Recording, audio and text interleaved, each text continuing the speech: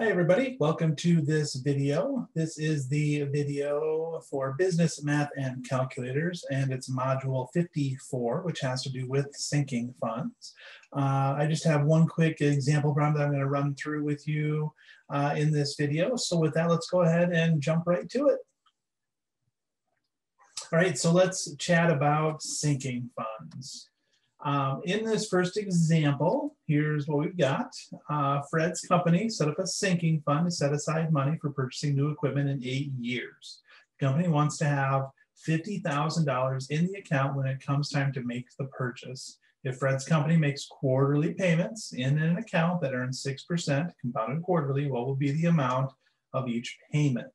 So basically, this is a common example of where sinking funds are used, where a company or an individual wants to start setting aside money into an account so there'll be a certain amount available when it comes time to make a purchase or to have that money available for whatever reason they might need.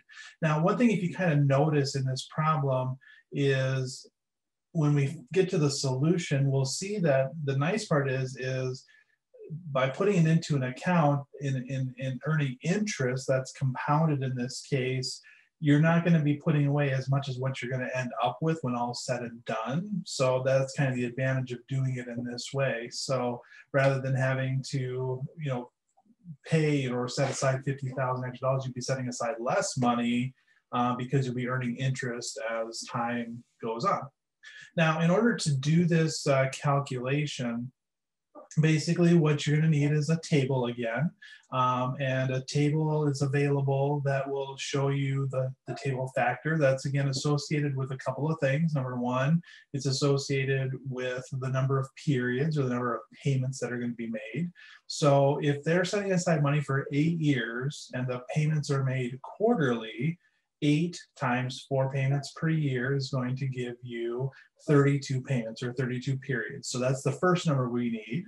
The next number we need then is what is the interest rate? Okay, it's 6% annually, but if it's compounded quarterly, if I take 6% divided by 4, that gets me an interest rate of 1.5% per period. Okay, so we need 32 payments or 32 periods and 1.5% per period. Based on those values, then we can find the table factor and then use that table factor to calculate the amount of each payment. Now, we know that the amount that they want when all said and done is $50,000. The table factor, again, that corresponds to 1.5% interest for 32 periods is 0.0246.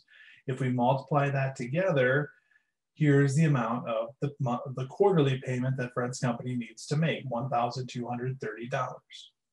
Now, again, if I were to do a quick calculation and take $1,230 times 32 payments, that amount, I don't know what it is off the top of my head, but it's going to be less than $50,000. Okay, so if they were to just set aside $1,230, and just put it in an account that doesn't have any interest, they wouldn't have nearly the same amount as what they do by putting it into this sinking fund that's earning interest as time goes on.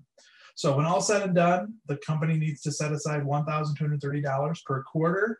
If they do that for 8 years, they'll have $50,000 in the account that they can then use to purchase their new equipment. So there you go. Alrighty, so that was just one example of a sinking fund. Again, it's just another type of investment that a company or a person might invest in. Again, it's used primarily for the purpose of setting aside money to use at a later date for making a purchase of a building or land or equipment or different things like that. So hopefully the example was clear. And if you do have any questions, though, please make sure you reach out and ask. I'm always happy to help out if you need anything. Otherwise, thanks for taking some time to watch the video. I hope that you have a great rest of your day, and I will see you in the video for the next module.